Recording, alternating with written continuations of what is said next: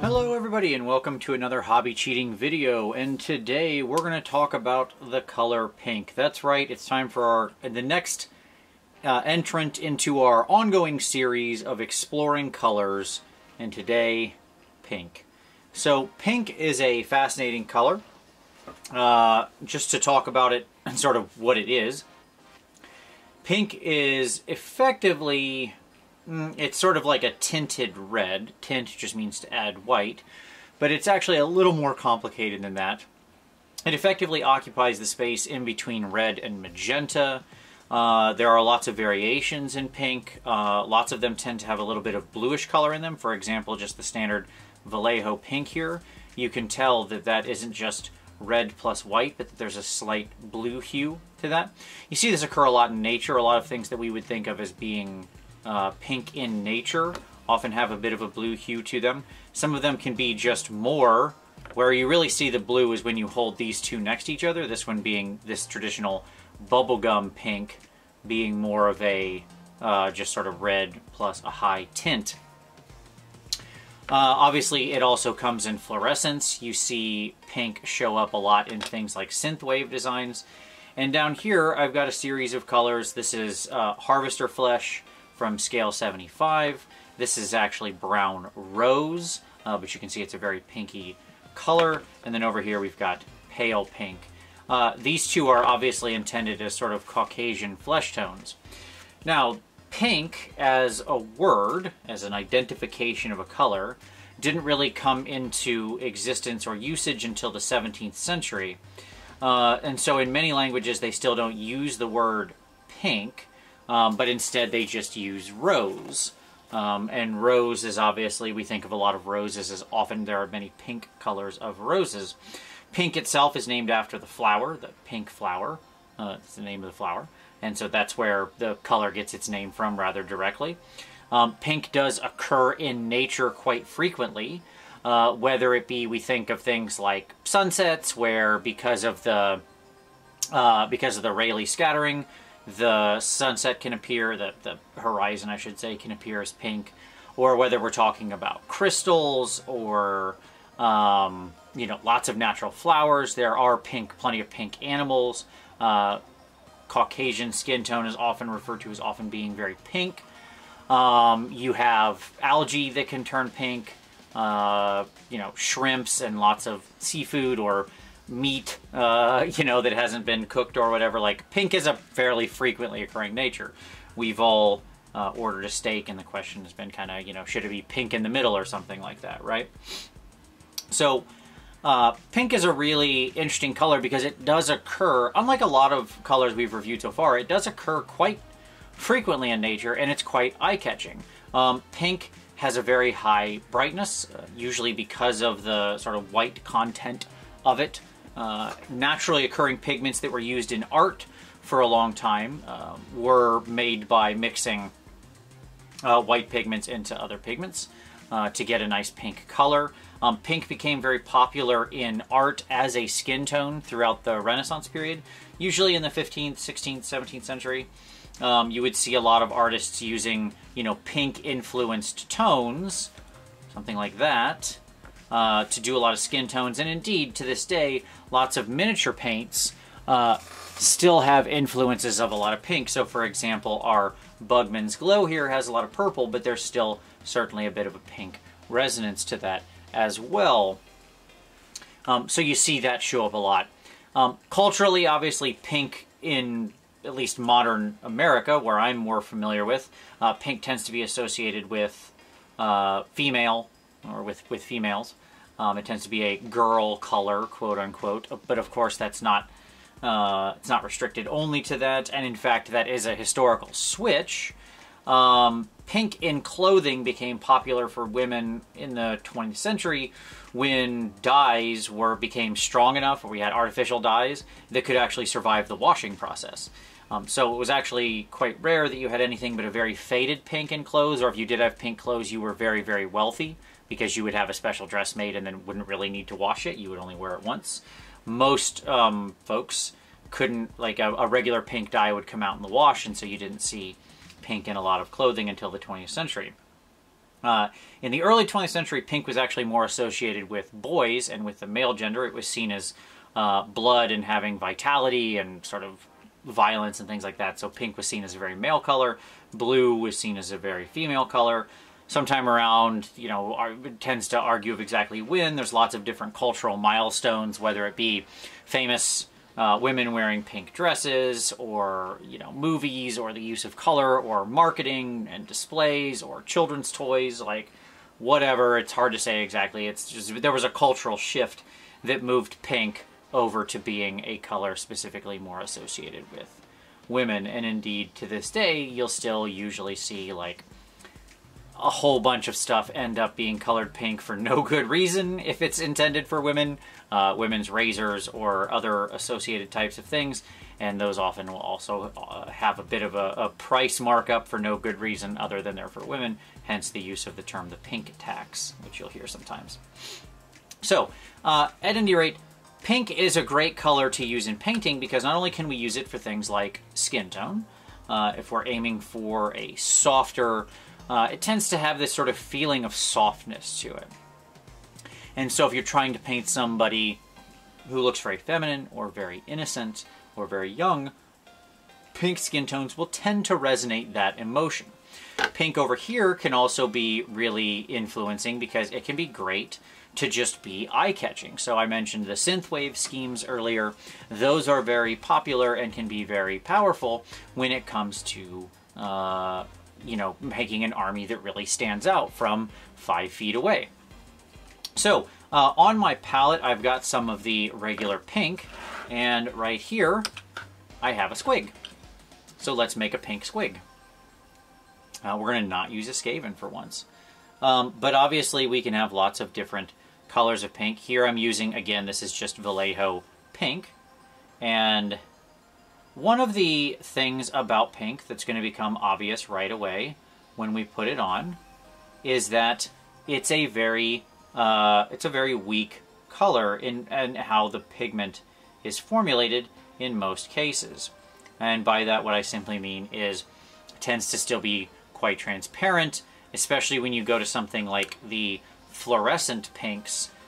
They just don't cover well. Now, that's a factor of fluorescence as much of a factor of anything else, but the pink still having largely a lot of red influence means it does remain relatively transparent. So if we look at like our fluorescent pink here, let's just put a little bit of that up top, you'll see that obviously a lot shows through there. I can still see a lot of gray, especially as I smooth it out, right? Very patchy paintwork there. Now, when it comes to working with pink, one of the important things to do beforehand, because it is transparent, is focus on the undershading. Much like we talked about with yellow before, having a bright undershade is really important. Now, unlike with yellow where I needed to turn everything warm, so that those brown tones and those ivory tones would show up through the yellow and make it naturally very bright, you can stick to a cold scheme with pink. As I said, pink often does have some blue in it. So having a sort of blue or cold gradient of zenithal underneath is perfectly fine. However, pink often can take a few coats to get on there, and if you want it to be bright, if you want a really bright pink, I think a lot of people's thought is, well, I'll go to something like this. This is titillating pink, which is meant to be a mix of the old 88, late 80s, early 90s Citadel colors. So they go to something like a bubblegum pink to get that bright color. And it's true, you can get something, these extremely bright pastel bubblegum pinks will cover a lot better, okay? Still not great, but better, partially because they just have more white in them. But the real answer is not to try to change the pink color you want to use. The real answer is to simply make sure that you have a bright undershade. So just like with the yellows or reds or any other highly transparent color, by having something that's bright white underneath, that's going to make the color itself pop more. Okay? Now, one of the great tricks here is that you can use other pinks to undershade pinks, and specifically in the Caucasian flesh tone range is where you can have a lot of success with that. We've talked about the power in a recent video of universal highlight colors, and things like light flesh or this pale pink or any color in this range. So for example, here's the light flesh from Vallejo. You can see those are pretty close, right? So any of those colors can be fine to undershade with. So for example, if you were zenithaling your model, maybe instead of using white, you use something like a pale pink or a light flesh or something like that, and that's going to make the pink color pop more, okay? Now, if you don't have that super bright color on there, that's okay. You can still highlight pink. Now, there's lots of choices of what to highlight pink with, but my honest answer is don't use white, which sounds strange. But the reason I say that is because ultimately pink is already a quite desaturated color. It just, because of the nature of how these pigments are created, it will tend to already have quite a level of desaturation to it. By adding a lot more white, you can tend to sort of kill the impact of the color very fast. So instead, what I've used here for this highlight, that I'm just wet blending out real quick, there we go. What I've used for that instead is our good friend Ice Yellow. That would sound strange to combine yellow with pink, but in fact they're just natural partners and they go together very well. And you can see how that provides a much more naturalistic highlight. It makes it feel like it's in that sort of, like it's in an environment. You get a nice natural color. Ice Yellow is my favorite thing to highlight pink with, okay? Now, that being said, of course you could use flesh tones, which we've talked about in previous videos. You could use like a pale pink or a harvester flesh or something like that, some kind of Caucasian influenced skin tone, light flesh, whatever. You could use a lighter color pink. So for example, maybe here's where you could use your more bubblegum pinks that tend to occur in the range. But I do want to warn you that that's going to create a very different effect, right? You're going to get this sort of let me move my light here so I'm not quite as bright. There we go. That will get you a sort of, it will actually color shift the pink over and could feel a little strange. Ice Yellow to me, just one, you get better coverage than you do out of any of the pinks. Two, it tends to provide a more naturalistic highlight. Now, when we're talking shadows, since I like Ice Yellow and to use a bit of a warmth in my upper pink, since it has that red influence and it's a little warm, for me, I like a good purple tone. So here I've got some Ellendale Violet, but you can use any color. When we're talking purple, I will say I like to have purples that are influenced in the blue spectrum, which probably sounds strange out of the gate because the squig itself, or the pink itself, again feels red and white. Why would we introduce blue?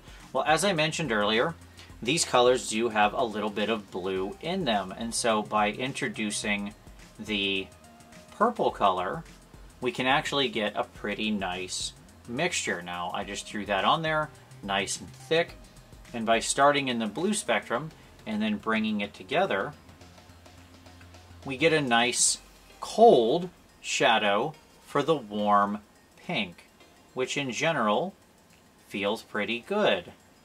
It's just going to feel like a pretty natural extension of that color. Okay? Fairly nice naturalistic tone to again match with our warmer shadows. Or sorry, our warmer highlights, I apologize. But purple doesn't have the hard hit that something like blue might have. That would be a very different experience. Okay? So, you can see there how we get a really nice, fun transition between those colors. For me, that kind of purple to ice yellow with the pink as the middle, as your midtone, just ends up feeling really good.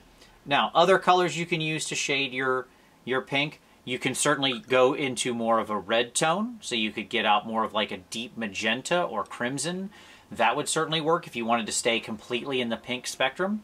You can move into a more crimson, a more deep magenta, anything like that. You can get out something more blue. So if you do want to push the whole thing super blue, then something like a deep blue or a Payne's Gray ink, that can also work very well. So there you go. That's pink. In the end, remember your keys when you're painting with pink are start with your undershade. Make sure it's nice and bright. You want a good amount of white or a bright ivory if you want it to feel a little more warm. But you want a nice bright undershade because it's really going to show through. And if you want that pink to pop, if you want poppy pinks, then you got to have a bright color underneath. When you're talking about highlights, you have a lot of choices from your existing Caucasian bright flesh tones or light fleshes to your ice yellows or anything like that. But this is my particular favorite. Again, you can see how that looks there. When you're talking about your shading, just think about how you want your shadow colors to move. I like a nice blue-purple, like a blue-violet color, as that then creates a nice spectrum from a warm pink highlight to a cold bluish influenced shadow. But again, your mileage may vary. If you want to go more cold, then you lean more into the blue. If you want to stay more warm, then you stay in the magenta or the deep crimson or something like that. All of those are going to feel perfectly fine. It's just about capturing the paint scheme you want. So there you go. That's Exploring Colors Pink. There's our little bubble gum, our little piece of chewed bubble gum ready to go out. It's like a piece of bubble gum with teeth stuck in it. So with that, I do hope you enjoyed that. Give it a like if you did. Subscribe for additional hobby cheating in the future. If you've got any questions, feel free to pop those down below. I always answer every question. But as always, I very much appreciate you watching this one, and we'll see you next time.